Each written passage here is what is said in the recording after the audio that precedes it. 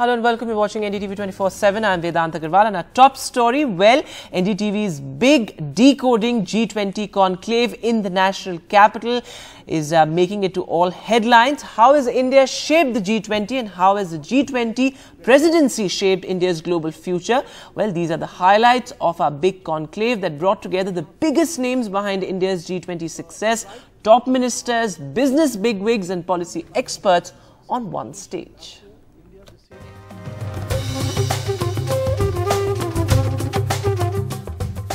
What Prime Minister Modi has done is earned the trust for India from the rest of the world. And that trust is certainly the defining factor of our G20 presidency. What is behind the government's logic of imposing protectionist duties, whether it's on laptop curbs and export duties on onions? I think it's a matter of perspective, whether it's protectionist duties or they are fair and equitable trade practices. And I think our curbs, as many other countries around the world have brought it, have been more security related. India certainly is not a protectionist country, but India respects that there have to be transparent rules of trade. Gaganyaan is the next big ambition for India. There will be astronauts. Will we have eventually, or perhaps even in the start, a woman astronaut? So now we are planning the first trial mission, which will possibly happen around first or second week of October. We thought we could do it in September, but now September we'll have Aditya, and then October first week. In the second trial, we'll have not a soulful human being, but a human being in the form of a robo, and that will be a female robo. After every launch, they pay an obeisance at Tirupati, as you rightly said, and immediately after the launch, you know how the celebration is by distributing a laddu, the Tirupati laddu to each one of them. So I think it's the ideal blend of India's traditional heritage and the most updated modern Indian technology for which our scientists are known. We took it to the people of India, and every single citizen of India was involved in G20 in some manner or the other. In 2047, India will be providing close to 28 to 30% of the skilled manpower to the world. There'll be Indian general managers in five-star hotels, there'll be Indian electricians, Indian plumbers, all over the world. Indians will be capturing the world. I think the fuel of the future really is green hydrogen. ये मान के चलिए fossil fuel तो इतना सा जितना भी है, आज से 10, 15, 20 साल के बाद people will just not want to use it. Why? Because alternates will be available.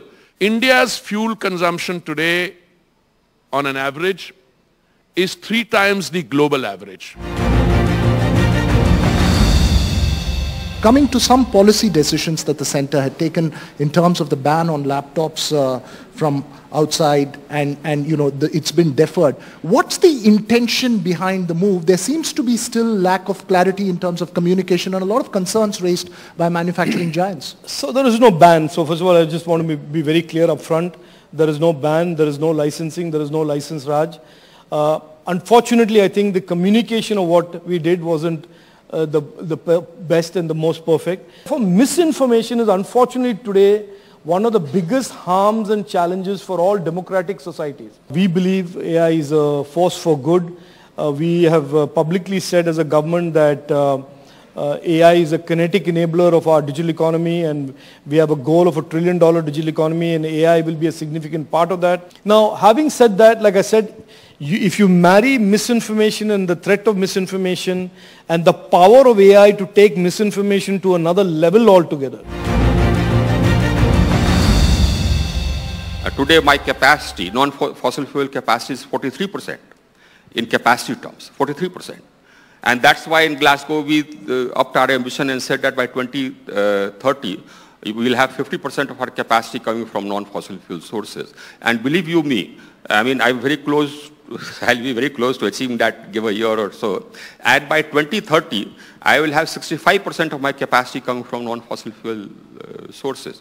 Emissions intensity we have reduced. We had pledged that by 2030, we'll reduce our emissions intensity by 33%, despite the fact that our emissions intensity, as I said, per capita emissions are one of the lowest in the world. And we achieved that in 2022. My sense was, because I tried to move around as much as possible in Srinagar myself. I went on the Jhelum walk, I went on the Dal, we went to various parts of Srinagar. And I also talked to people across the board. And what I found was that people said, look, we've never had this sort of international event. People were supportive of that G20 process. And the one thing we heard from a lot of people was, please do more of these international events. We need this sort of attention. And today, I think we will have completed 200 meetings in about 60 cities. I mean, by the time we finish our presidency, we would have completed that record. 60 cities of India have hosted G20 meetings. I think no other country in the G20 has even come close to that record. People that have access to a cell digitally connected is just amazing. I just saw the other day on TV a grandmother, I think it was the state of Assam, sitting there with her cell and wiring money to the grandchildren on her own cell. Where else is that happening? And if India is 1.4 billion people digitally connected, and there are 4 billion people not digitally connected, you can just think of 7 billion people, you have a huge, huge advantage. So there's a huge flow. Now that's an old flow as well, and you can see that by the inhabitants of number 10 Downing Street. I mean, did you ever imagine that you would see the person who lives in number 10 Downing Street on India's National Day, the 15th of August, in one of the greatest and oldest universities of the world, saying Jai Shri Ram? Ye dosti hum nahi chhodenge todenge dam agar मैं तेरे बारात के साथ ना छोड़ेंगे.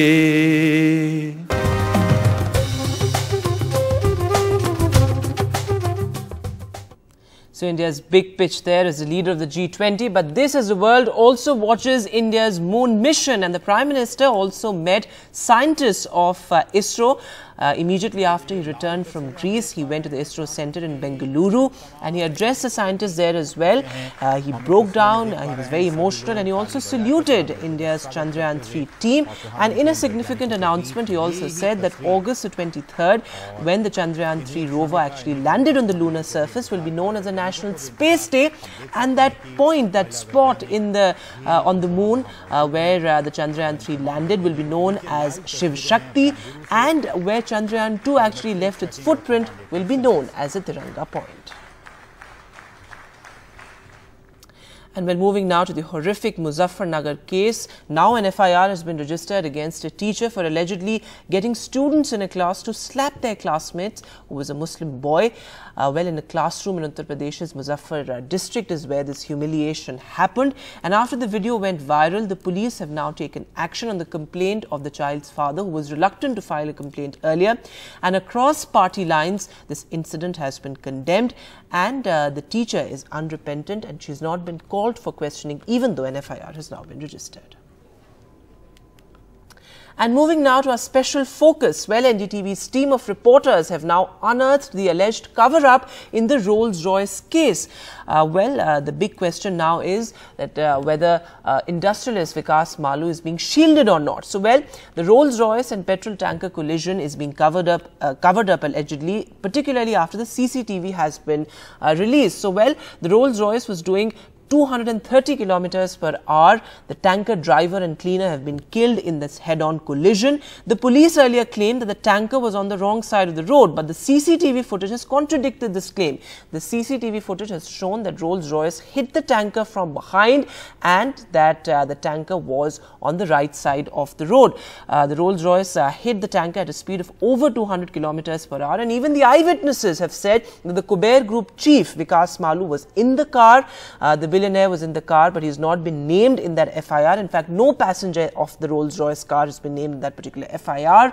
And the owner of the Kuber Group has also not been called for questioning. In fact, the new SP had also confirmed to NDTV that Vikas Malu was undergoing treatment at the Medanta Hospital in Gurugram. So the big question is whether he's being protected by the police or not. This is because, well, of course, he enjoys massive clout and is somebody who's been earlier also associated with that high-profile Satish Kaushik death case, even though the police ruled out foul play later. We'll take a quick break now. News continues on the other side.